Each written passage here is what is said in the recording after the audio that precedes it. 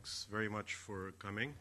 Let me just at the outset thank WIDER for inviting me to speak here today. So this is brand new work, actually. It's the first time any of us are presenting this. So your comment and feedback is greatly appreciated. And it doesn't have inequality in the title, but it is a paper about inequality and growth, and that's the core part of it. So it's called Public and Private Expenditures on Human Capital Accumulation in India. And it's joint work with Gerhard Glom at Indiana and John Stone, who is now at Weber State University. So the broad motivation is based on kind of two strands of the human capital kind of growth distribution literature. So there's a kind of a huge set of papers in both. But in the top, when you ask how does public education spending influence economic growth, typically the mapping is from public expenditures to human capital accumulation to growth. And there are a variety of assumptions made on that relationship, on the human capital accumulation function. So there's papers here that some of you may be familiar with or not, and there's many, many more that explore this nexus. There's also an equally large literature on the effect of public education spending on wealth distribution dynamics or income distribution. So Horace Mann, the father of U.S. public education, is famously quoted as saying as public education is one of the greatest equalizers of the condition of men. And there's been an attempt to formalize this in the context of models where income dynamics are stochastic. And there are all kinds of interesting results about what happens in the steady state of the distribution of income.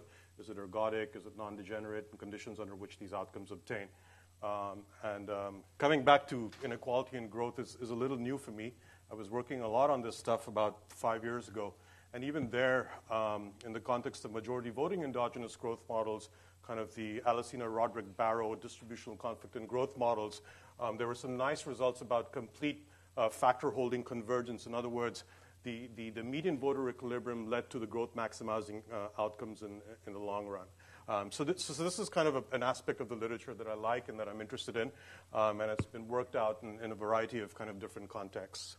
To make these models tractable, often simplifying assumptions are used. So for instance, Lucas only considers a private input in human capital accumulation, or if you typically have composite inputs and you model the human capital accumulation as of a Cobb-Douglas type, then you get unitary elasticity of substitution. Or if you have public spending and private spending, these models end up being difficult to solve unless you assume rho is equals to 1. So these are, you make simplifying assumptions to characterize the balanced growth path, and that ends up being an approach that some papers take in this literature. So what we want to do is look at the point of departure from two standpoints. First, we want to construct an abstraction that is useful to understand public spending on education investments in a developing country context. So this is an abstraction. We want to make this useful. In other words, we want to make this have features that are typical of developing country context. So what we're going to do is we're going to allow for the imperfect substitutability of public and private education in a child's human capital accumulation. So we'll allow for both public spending and private spending, but they don't necessarily have to be perfect substitutes in the model. So that's one of the features we're going to.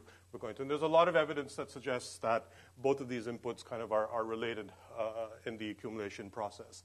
Another thing that we're going to allow for is a complementarity effect. In other words, we're going to allow for the parental human capital to positively influence a child's ability. Okay? So if your kid has a fifth grade math and your father is only second grade math, then the father can't meaningfully contribute to the intellectual development of his child or her child. So we're going to model that additional term also in the human capital accumulation equation. So those are two things we're going to do. We're going to allow for this imperfect substitutability, so allow for both public spending and private spending to be substitutes, near substitutes or more complementary. And we're also going to allow for the fact that the parental human capital complements the child's human capital, provided that the parental human capital is above a particular threshold. And I'll talk about that a little more. We're going to look at a cutoff in the distribution of human capital. If the parent's human capital is above that threshold, then the parent meaningfully contributes to the child's intellectual development. So that's the second feature, but we also allow for non-homothetic preferences. And I'll explain how that works in a second as we go along. But this is also going to be crucial for looking at the effect of some of the counterfactual experiments we conduct vis-a-vis raising public education spending and understanding how that affects inequality. Having non-homothetic preferences is going to be important for the effect that higher public education spending has on inequality in the model. Once we write out, and as I said, we motivate this because we want a useful abstraction to think about what should be the optimal level of public education spending in a developing economy. We run a series of counterfactual experiments. So we think of raising public education spending in a particular state of India, and I'll talk about that in a second, from, let's say, X to Y, which requires us to raise taxes to do that. And raising those taxes are going to have an effect on the transitional path for private investments in education, human capital growth, consumption levels, and income levels, right? So we're going to write out the transition path. So Francois Bourguignon was talking a little bit about in the morning about how we don't focus enough on transition paths. So this model is going to yield outcomes going 100 years down the line. For a particular exogenous tax-financed increase to get public education spending up to a particular level. And the way that we're going to finance that additional public education spending is through a variety of tax instruments. We're going to fool around with a consumption tax and thresh out the effects that this has, the general equilibrium effects that this has on those four things that I just talked about. We're also going to look at the changes that income taxes have on higher public education spending, human capital growth, consumption, inequality as well. And then we're going to do the same thing by increasing the center-state transfers. So in India, the fiscal transfer is usually provided out of central tax revenues to states. And states are either net contributors or net receivers of these tax revenues. So we're going to look at a pure windfall, in some senses, of an exogenous increase in the proportion that the center gives back to a region, to a state, and see what happens to growth and inequality in this situation. And the model is basically a calibrated model. I won't have much time to talk about the calibration, but in the paper that is loaded up on the website, the details are there. I'll just run you through that very briefly. And the experiments we are conducting is, the reason why this is an India project is that we have public education state gross domestic, net state domestic product ratios for 15 Indian states in 1985, right? And they range roughly from 2% to 4%. In other words, these regions, these are big states. And in India, studying states is interesting because some states in India have 200 million people. Other states have 100 million people. So these are very interesting units of economic analysis. But we have a distribution of these public education to state GDP, to state numbers. And we're calibrating the model to the median of that distribution, to the median state. And then the question we're asking is, what if that particular state or that region wants to go upwards? We'll just take the second highest public education spending ratio, and what if it goes down for some reason, which is not really the realistic question here, but the question that is realistic is if a particular state, the state in the median of the distribution, wants to ratchet up its public education expenditures to the highest public education expenditures, what kinds of effects does that have on growth and inequality in the long run, through all these different things that are feeding into the human capital accumulation equation. So that's the rough gist of it. And let me give you a brief glimpse of the results. So if we raise public education spending through a tax-financed increase, we're going to get economic growth. We're going to get higher economic growth. But what we're going to, and in some ways this is the main result of the paper, there's going to be a trade-off. Okay? There's going to be a growth and equality trade-off. Whether you finance that additional expenditure through a consumption tax or an income tax is going to matter for the growth and equality trade-off.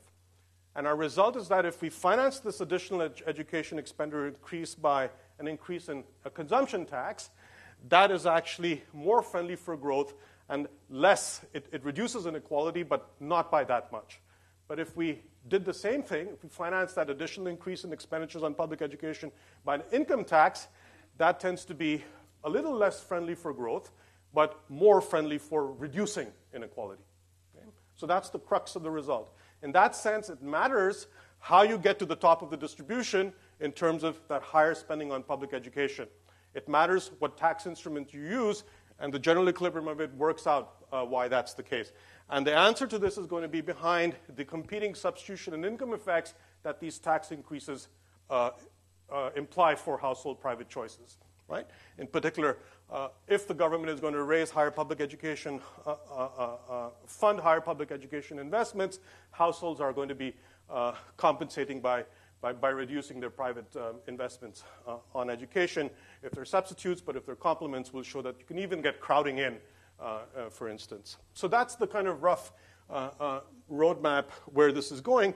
And then what we do is, since we can't analytically solve the model because we have this rho not being imposed equals to 1. So that creates a little bit of a complication.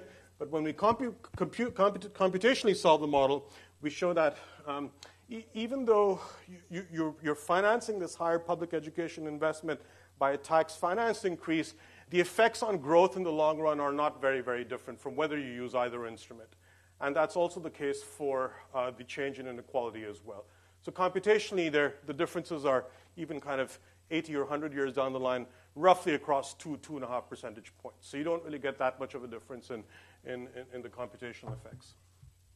Okay, now, let me give you a glimpse of the model. So as I said, one problem with doing this kind of research with referees is if you add 3 features and say, okay, these features capture the essence of a developing country context, the referee says, well, give me 10 more, and the paper's rejected, right? So then there's this trade-off between tractability and trying to make sense of it. So what we think are important features that drive our results are our preferences. So there are n overlapping generations that live for 2 periods, and they essentially have one choice to make, which is to spend their after-tax income, which is 1 minus tau L WT HT. HT is the human capital. WT is the efficiency wage. And tax on labor income is tau L, which is a parameter between 0 and 1. They're going to spend that on consumption, on consuming the final good. And there's no physical capital in the model. So savings is taking the form of investing in the education of your child. Okay? Now, the child's human capital as an adult will be this, HT plus 1. So if the parental human capital is above a particular threshold, H bar T, so we have a distribution of human capital, so we're going to let H bar be the 5th percentile of that distribution at any given period T. So that means that if you're above the 5th percentile, you intellectually contribute to the human capital of your child. So if you're above it, HT times AT is the complementary term, right? And you get this AT HT to the delta. Then this is the public education component here. This is in per capita terms, so there are no congestion effects. And this is private education spending. And this is the efficiency of that private education investment spending. So those are the things that go into the human capital accumulation of the child who becomes an adult in T plus 1. If your human capital is less than this H bar T, then this term doesn't exist here, and you just get this over here. So non-homothetic preferences, we have this complementarity threshold, which is based on a cutoff on the distribution of human capital at time period T, and there's a simple budget constraint that the household faces that constrains his or her optimization problem, which is that the tax adjusted, so this is a markup on the consumption, on the price of consumption, plus education investments has to exhaust all after-tax income. Okay, now, to think about this transfer formally, and this is as simple as possible as a representation you can think of. And you can quibble with it, but we think this is fairly kind of accurate in terms of capturing what we're going. So there are NT families. ET is the per capita. So NT times ET is the total public education investment. That's coming from taxing household consumption. So big CT is all the consumption that's going on. Tau C is the tax on that, so that's a tax revenue. And then big TT is the transfer. Okay, that's the transfer that states are going to receive from the center. That's going to help it fund that public education investment. In per capita terms, if I divide both sides by NT, I'll get the per capita public education investment. And the way we think about the central state fiscal transfer is that it's going to be basically given back to the state as the tax collected on the efficiency wage multiplied by aggregate human capital, multiplied by this parameter delta. Okay, so all these are exogenous. The delta, the triangle, tau L and tau C are all exogenous parameters in the model. If you get delta to be greater than 1, you can think of this state being a net receiver of federal funds. And if it's less than 1, then you can think of this particular region being a net contributor of federal funds. Okay, so when you solve this, you can manipulate, and this is going to be key in understanding under what tax instruments you have income effect and substitution effect, and under what tax instruments you only have a income effect. But you can see what happens here is that if you raise the price of consuming, if you raise the price of consuming, you're basically going to end up with wanting to shift to your educational investments. Can I borrow 3 minutes into my quick Q&A time? Is that possible, or are you going to be? I may need to eat into 2 or 3 minutes of it if that's okay with you, but great, thanks. So, so you solve the model, and this is going to be important here. If you look at an interior solution, your private educational investments are going to be negatively related to the public education investments, right? So if the government funds more big E, then your private E goes down. Okay? It could be that it funds a lot of big E, so your private E actually goes to 0. So the question is, under what condition is private E greater than 0? Okay? So in equation 3, E bar is the maximum amount of E that the household can undertake. Because if it doesn't consume anything, it still has to do this subsistence consumption stuff.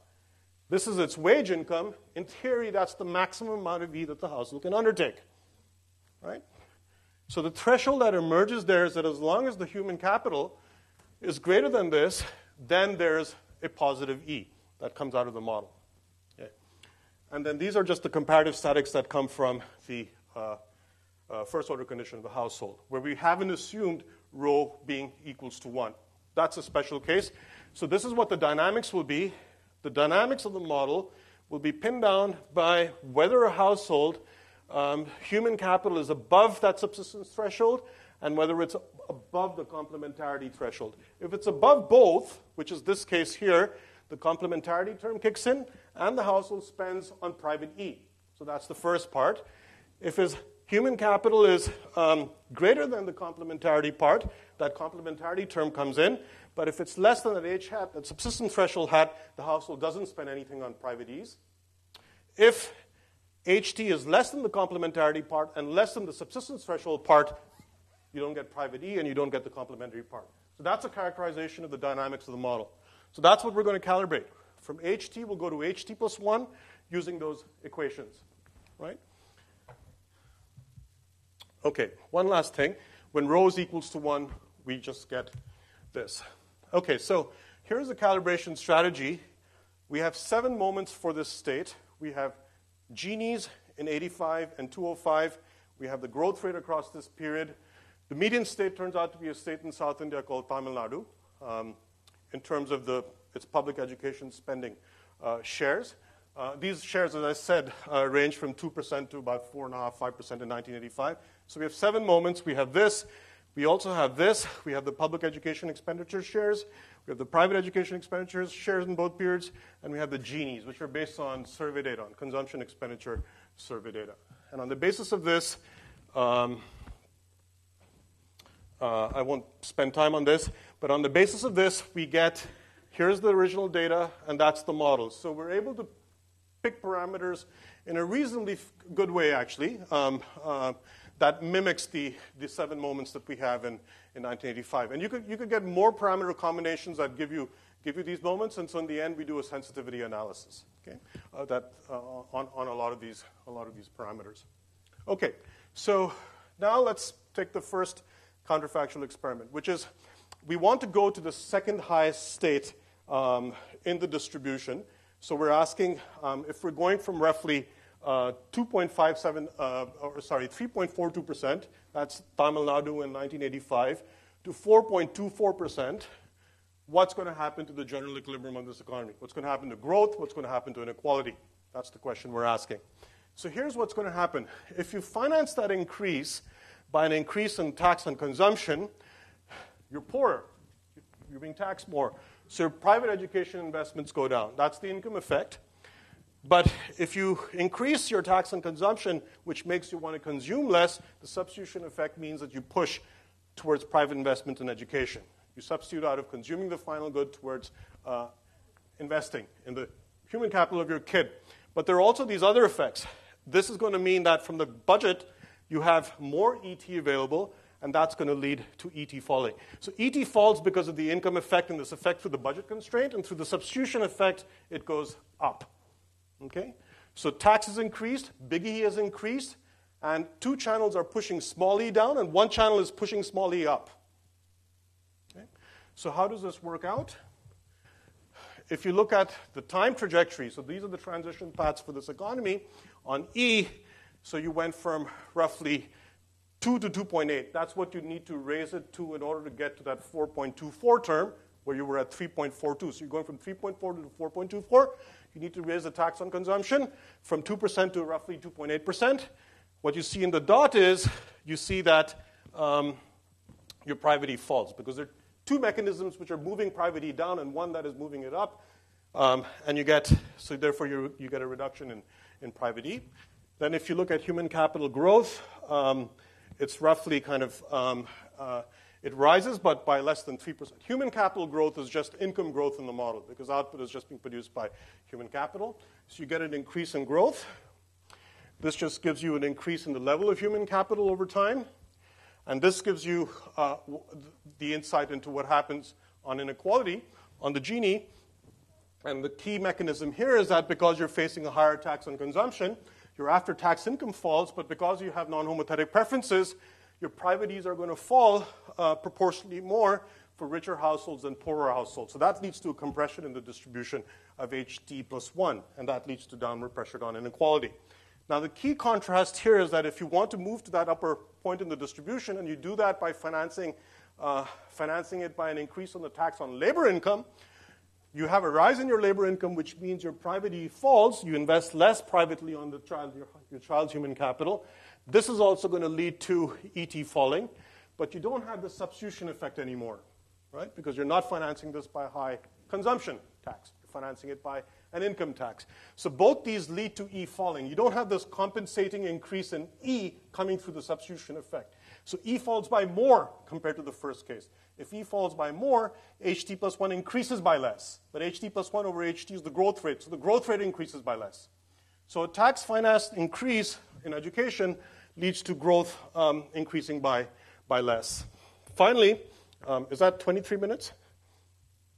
I'm done. Okay. Pure windfall outlet ends up being higher consumption. A lot of it goes into higher consumption. It doesn't go into private education investment. So in the paper, we talk about ranking these three things. And since the chair is telling me that I need to keep quiet now, here we report a lot of the sensitivity results because we want to make sure that our results are robust across a variety of different parameters in the model. And I can talk to you more about this towards the end. To conclude, this is a way to think about these kinds of experiments in developing country contexts. And when you have a tax finance increase in public education investments, you're going to end up with a growth and a growth equality trade-off. In other words, it'll matter how you fund that additional higher public education expenditures. But computationally, we show that these effects are not large.